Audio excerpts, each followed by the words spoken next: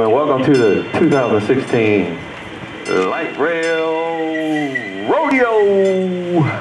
Hi, I'm Donna Lee Rawlings Varner, Superintendent of Light Rail Transportation.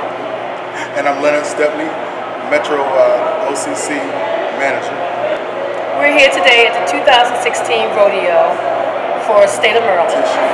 Where operators, Metro and Light Rail operators compete with several different tasks that they're tasked to: a uniform inspection, customer service, and also a safety test. As well as a troubleshooting of the trains to see if they can find anything that may be defective so that they will be able to operate the trains safely and efficiently. And also a yard move, making sure that the tracks have been set properly for them so they can continue to move. This year, the winner would be awarded all expense paid trip to Phoenix, Arizona to compete in the International 2016 Rodeo.